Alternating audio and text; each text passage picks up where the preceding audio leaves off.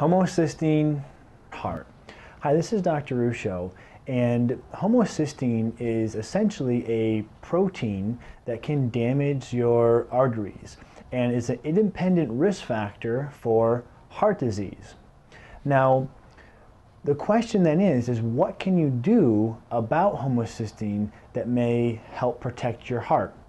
Well, recently in our podcast, we went through a very intensive review of all the medical literature showing that by lowering, or which would be improving, because high homocysteine is bad and lower homocysteine is good. So by lowering homocysteine with B vitamins, consistently it's been shown to have no impact on heart disease.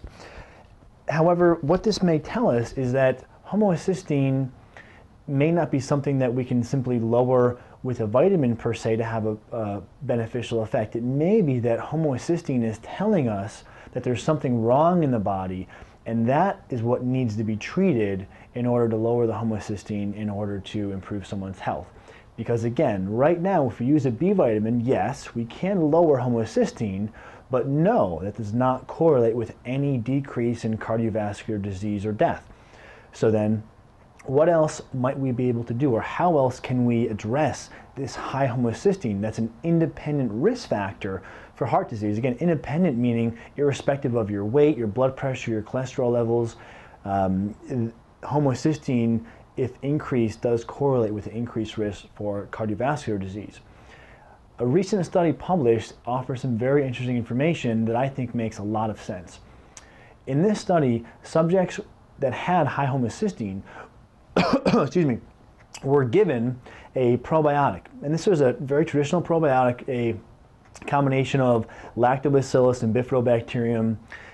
And what this did was it helped to increase the amount of these bacteria in the gut. That then increased B12 and folate production naturally, and then that correlated to a decrease in homocysteine.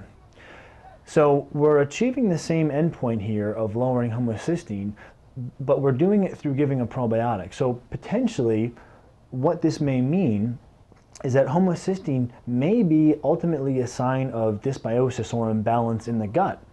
And by giving or restoring the correct bacterial balance in the gut, we can then allow those bacteria to produce the natural B vitamins that they produce, amongst many other things. And this all creates an environment that lowers homocysteine. Now, what we don't know is how this specific trial correlates with heart disease, because it wasn't long enough and it didn't really track that. But there have been some initial trials showing that probiotics do have favorable impacts on things like cholesterol levels and inflammation.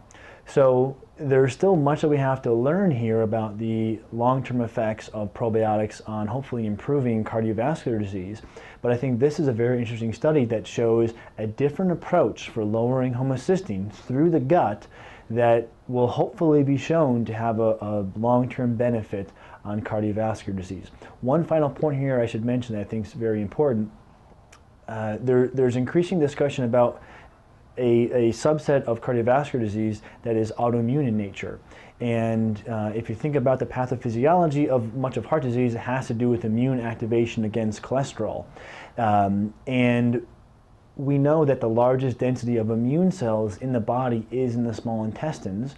So again, another tie back, again theoretical, so we have to be cautious, but another tie into how modulating the gut may help with the immune system, may help with heart disease, and also modulating the gut may help with B vitamin production, homocysteine metabolism, homocysteine levels, and hopefully heart disease. So in short, a better approach may be, again, we don't know this for sure, to use probiotics in attempts to lower homocysteine, and hopefully this will have a positive impact on cardiovascular disease. Certainly there have been many benefits to probiotics outside of cardiovascular disease that have been well documented, so we don't need a really strong support rationale to suggest to try a probiotic, track your homocysteine, see if it has a positive impact. So this is Dr. Ruscio. I hope this information helps you get healthy and get back to your life. Thanks.